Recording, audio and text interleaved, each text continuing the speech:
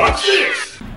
Alright, this is the leg extension exercise. It's an isolation movement for the lower body, for the quadricep muscles, the front of the thighs. Now you've already hopefully done a compound movement like a leg press or a body weight squat or a dumbbell or free weight squat, something that basically brings a lot of blood flow to the lower body, a compound movement, multi-joint. And you really want to do something like that first before you hit a isolation motion for the quadriceps, because this involves the knee joint directly. Actually, on this one, I'd recommend doing 2 sets. One set maybe with half the weight that you're planning on using just to bring some more blood flow into the knee, and then go on to your heavier set. Now, of course, I'm going to tell you which muscles this works. It's a quadricep exercise. So quadricep has 4 muscles within the entire muscle group region. It has the vastus lateralis, the outside of the thigh, the vastus medialis, the inside, the vastus intermedius, which is deep inside the center of the thigh, and then the rectus femoris, which is the top of the thigh. So there we go. With that being said, it's the quadriceps. The reason I mention that though too is that a lot of the leg pressing type movements, like a squat or a leg press, when you're doing that, you have almost no resistance at the top of the motion. There's so much leverage. As your legs get locked out, you get stronger and stronger. There's just more leverage, but the resistance kind of goes away when you do that. Like you could stand up in a squat all day long, but you can't hold the position all day when you're down, your legs at a 90-degree angle. So when your leg's bent like that, you're working the outside of the thigh, you're working the vastus lateralis more, you're not putting much focus on the vastus medialis. So a leg extension puts resistance through the full range of motion, both when your knees are bent and when your legs are extended. And as they're extended, you put a lot more resistance on the vastus medialis muscle. And you'll find that people who don't do leg extensions, or only do pressing movements, they tend to have their kneecap slide laterally to the outside of the leg, and you get something called chondromalacia. So not that this is a cure-all, but it does help with either alleviating the symptoms of chondromalacia or just preventing it. So it's trying to work the vastus medialis muscle, pulls the kneecap back in that track and keeps it in line. Now there's different types of leg extensions on the market. A wide variety. Some of them you can move isolaterally, one leg at a time. Some have 2 rollers, some have 1 fixed roller like this. But get yourself in position on it. You have to be careful not to hurt your knee while you're getting in. You don't want to swing your ankle over here and torque your knee while you're getting in position here. So if you have 1 extended roller, get in smoothly, get in slowly.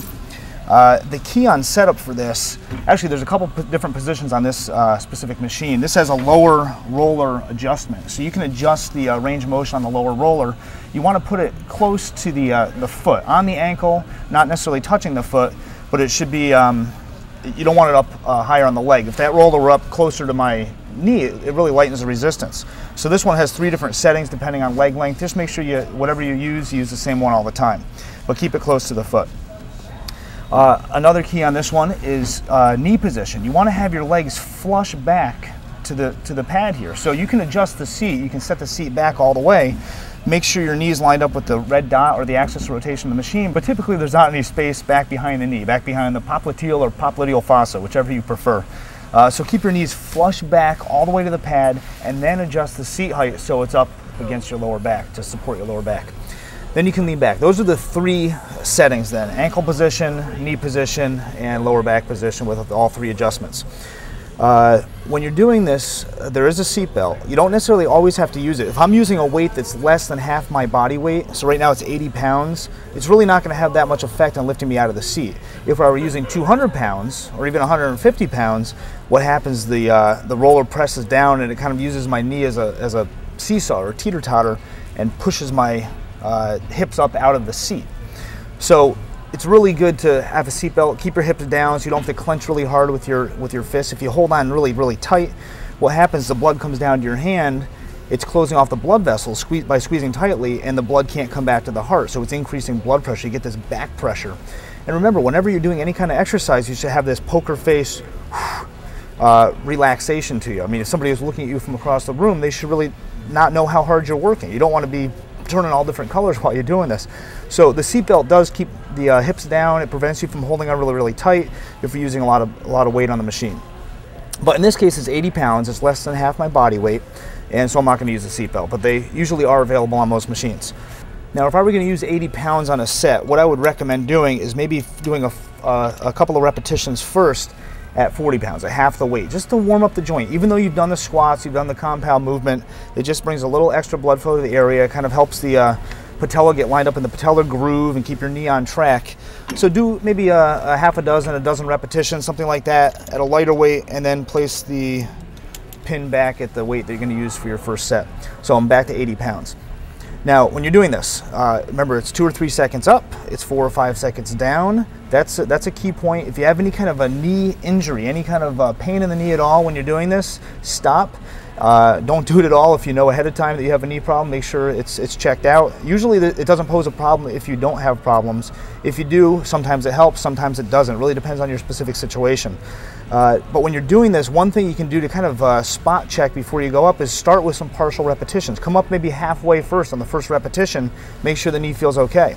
What happens is sometimes people go through a full range of motion all the way up to begin, and if the knee's not in the right groove, they kind of grind through it at the end, and that can cause more injury. So I'd never go on the first repetition, I never go more than 3/4 range of motion, just to make sure that everything is lined up correctly. Go back down all the way, almost touch the weight, not maybe completely, maybe let them tap just slightly. Don't let the weight rest at all, like I just did, and back up. Then you can go a full range of motion on the second repetition. So slowly back down, now to full range repetitions. The head can stay neutral, it can stay back, just nice and relaxed, not gripping too tightly.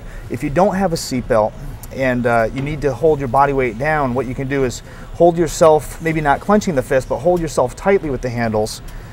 Breathe out on the way up, and then on the way back down or in between repetitions, you can kind of release the hands just for a second, just to kind of let the blood return back to where it's supposed to go. And then hold yourself tightly again on the next repetition. So it really depends on the type of equipment you have access to. Now, although we're trying to work the quadriceps, the upper thighs when you're doing this motion, one of the most important positions of the body is your feet. Which way are your feet pointed? Whether you point them outward like this is called plantar flexion, like plantar warts, and then dorsiflexion, pulling your toes back. So it's flexion or flexion, plantar or dorsi. And dorsiflexion, when your toes are pulled back towards you, and you can do this. If you're just sitting down on your couch right now, you're not on a machine. Put your leg out straight, pull your toe back slowly. You're going to feel tightness in the back of the calf. Unless you're extremely flexible, you do a lot of stretching, you're probably going to have pretty tight calves. And if that muscle is tight right there, not only can it cause an injury, cause a strain. If I'm pushing up against 100 pounds or 200 pounds on this with my toes pulled back, that muscle may strain because I'm exerting so much force with my quadriceps. So you can strain that muscle, but also there's something called reciprocal inhibition. Reciprocal inhibition. And basically the reciprocating muscle group, the opposing muscle group, is inhibited. It's not contracting as hard as it possibly could contract because of that stretch. So if I'm lifting this up and my toes are pulled back, I'm dorsiflexed, don't forget that. If I'm dorsiflexed, my calves are tight. So that calf tightness, because it crosses over the knee joint, is going to prevent the quadriceps from contracting fully. These muscles will not contract with their maximal force because this is tight. It's a protective mechanism. Basically, your body's protecting itself from straining the calf because it's in a tight position. So whenever you're doing this, pretend you're like kicking a football. Your toes out and you're punting it away. You don't want to pull your toes back towards you.